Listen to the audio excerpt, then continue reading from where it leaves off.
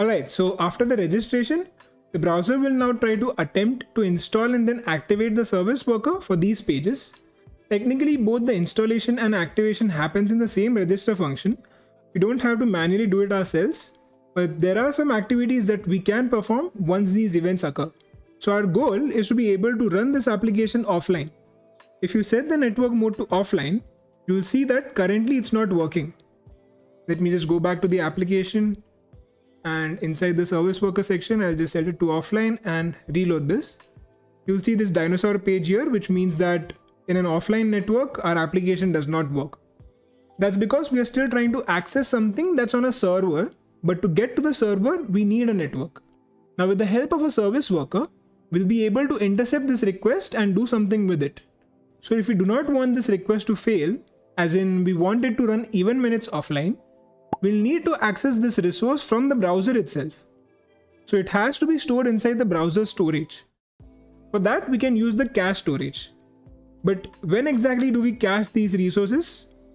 We cache them during the service worker installation. It's ideal to save all the assets that you'll need to run your application during the installation phase. So yeah, let's do this. Inside the service worker file, let me just get rid of these two statements. And now we'll attach an event listener for the install event. Inside the callback, we'll use a method present on the event object called waitUntil. So event.waitUntil. What this method does is it will keep the service worker in the installing phase until the task is complete. So this method will take a task. Until and unless this task is not complete, it will keep the service worker in the installing state. And the task that we'll be completing here will be to cache the required resources for our website. I'll create a function called addResourcesToCache. And inside this function, I'll open a cache storage instance and add all the files inside the cache. I'll call the cache name v1. And I'll use the addAll method to add the resources inside the cache. Now these resources will be coming from the argument here, so I need to add it here. And we'll be calling this function inside the waitUntil method. So addResourcesToCache. And this will be taking an array. Now inside this array, we'll be passing all our resources. The reason why I have this route and the index.html both inside these cached resources is because we want to cache both the requests when it's pointed to just the domain, or even if it's pointed to domain/index.html. So now if I save this and go back to the browser, you'll find that inside the cache storage, we have the new cache v1 that we created. And inside the storage, you'll see all the paths that we wanted to cache. Now the only thing that's left is to use these files instead of making a request to the server. For that, we'll track the fetch event. So anytime a web page tries to fetch a resource, the request first gets to the service worker. You can listen to the request by attaching an event listener for the fetch event. So now the service worker will hijack the request and send back a custom response. So right below the install event listener, I'll add a fetch event listener. And inside the callback, we'll use the respond with method on the event object. So this method is basically going to override the default fetch behavior, and it will let you provide a custom response. So inside the method, I'll use caches.match, and this is going to match each request. So each fetch request that was supposed to go to the server will now come to the service worker. And since we have an event listener for the fetch event, we are going to basically try and see if the request path already exists inside the cache. If that is the case, then we are going to return the cached resource instead of the resource from the server. Now if I save this and go back to the browser, first I'll need to update the service worker. So I'll just click on skip waiting. And now if I try to set this to offline and reload the page, you'll see that the application does not go offline. There is no dinosaur page, which means that our application is still running even though the network is not available. Now, if we go to the network tab, you'll be able to see that the content that we were accessing initially from the server, from the localhost server, is now being served from the service worker. So this is what I meant by an offline experience. So it's basically going to just take the files that is already present inside the browser, the cache storage from the browser, instead of going to the server and getting the resource back. If I clear the cache and then reset it, you'll see that the request for the globe icon that we had on the tab is failing. That's because the globe icon is not present in my local directory, which is why you'll see that this request fails. Now, if I go back online, you'll see that it still serves the content from the service worker. The contact us image, the contact HTML page, the app.js file, all these files are still being served from the service worker. This is way faster because there's no need to build a connection with the network and then get the resource and then serve it on the client. All these tasks, even though it might seem instantaneous, do take a lot of time, and now that we are eliminating the need to have a network, it's much faster. But there might be instances where a new resource gets added to the web page and hence not cached. So ideally you would want to check if the resource exists in the cache. If not, you fetch it from the network and put it in the cache for future requests.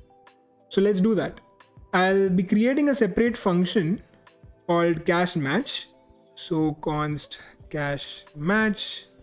I'll just replace this caches match with cache match and we'll have the request here. Now inside this function, I'll first get the cached response.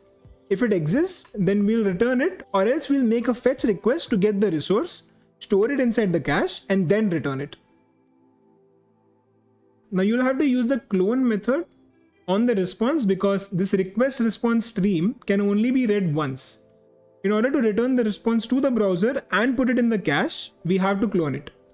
So basically the original one is going to get returned to the browser and the clone is going to be sent to the cache. Now if I add a new image to the home page, it will first request it from the network, then it will store it in the cache for any subsequent requests. So let me just add a new image inside the index.html file. So now I have a new image in the index.html file. Now if I go back to the browser, I'll first need to make some changes. So inside my application, inside the cache storage, I'll have to get rid of the index.html file. The reason why I'm doing this is because if I do not remove the index.html file, then it's always going to request this version of the index.html. And inside this version, you can see that there's only one image. So it's never going to make a request for the new image that we added.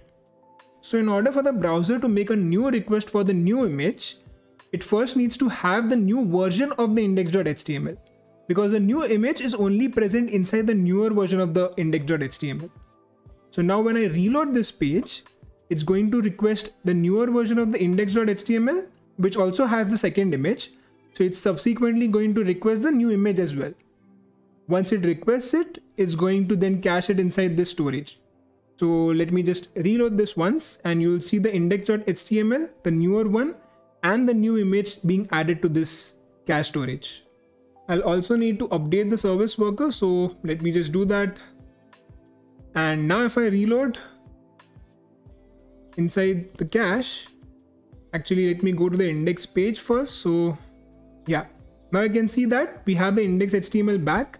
This is going to be the new version with the second image as well, as you can see on the screen here. And the second image itself is also cached inside the storage. So now any subsequent request that we make to this path, even without a network, it's going to work. Now the only case where none of this will work is if the request does not match with anything in the cache and there's also no network. It's bound to fail at that point, and the only thing that we can do in this case is to send a custom response with some message. So inside the service worker file, I'll move the entire part where we try to make a network request inside a try block. And if we do get an error, so this is going to happen when we do not have a network and the file is also not present inside the cache storage. So then we simply can return a custom response. So return, and I'll just send in a message saying that response not found. Let me just save this. Now to demonstrate this, I'll just get rid of the index.html file again from the cache. And inside the service worker section, I'll set this to offline. So now when I reload this page, actually before that, I'll need to update the service worker. Yeah. Now when I try to reload this page, first of all, it's going to be an offline experience because I've set it to offline. So it's going to look into the cache storage and see if there's an index.html file. As you can see here, there is no index HTML file because I just removed it. It's going to throw the error, and the error is going to be the message that we are sending. So let me just reload this. And yeah, you can see the response not found, the message that we were sending back. So ideally, it should be a more descriptive message, or it can also be a fallback image or a fallback text that you want to show instead of just a plain text. And with that, we have set up caching with Service Worker for offline support. In the next and the final video of this series, we'll take a look at things that happen during Service Worker updates, which I believe is one of the most important parts of this series. So yeah, do subscribe for that, and I'll see you in the next one.